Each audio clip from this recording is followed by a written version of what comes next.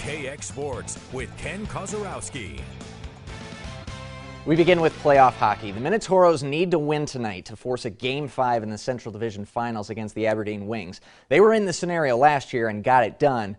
Could they tonight? Let's find out as we join the packed Mesa Arena. First period action, Dietrich Henbrandt fires a wrister from the high slot, beats everything but the post, and we remain scoreless.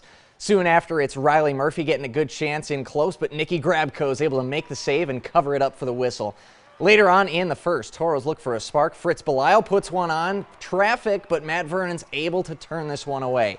Then the Wings on the attack. Joe Strata centers to John Sladek, but Grabko post to post for the great pad stop. We were tied at 2 in the third, but it's the Wings pulling away tonight and taking